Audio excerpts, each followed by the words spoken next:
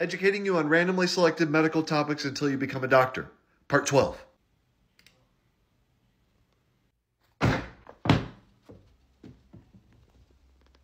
Does anybody have any questions before we end rounds today?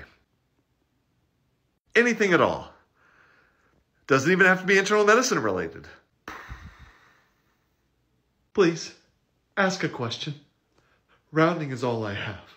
Well, I was reading about neuron action potentials last night. An action potential is an electrical signal that allows neurons to communicate.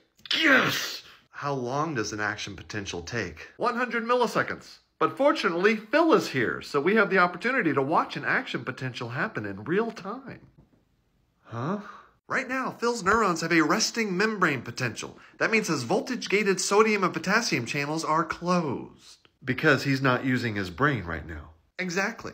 Let's try to activate one of his neurons. Phil, tell us everything you know about the lateral geniculate nucleus.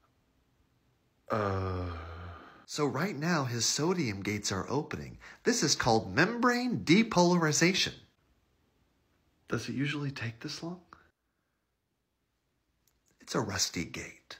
It's part of the thalamus? Okay, Phil has reached peak membrane potential. His sodium gates are closed. His potassium gates are open. This is called repolarization.